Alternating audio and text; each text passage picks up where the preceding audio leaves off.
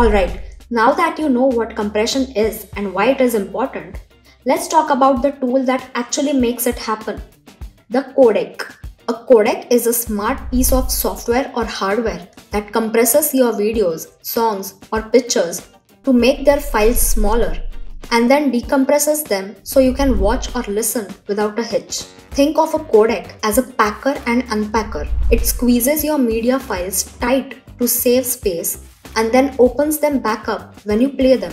Without codecs, even short videos would be huge, impossible to stream smoothly or store easily on your devices. You know the video formats which we saw earlier? They are just the containers, like a box.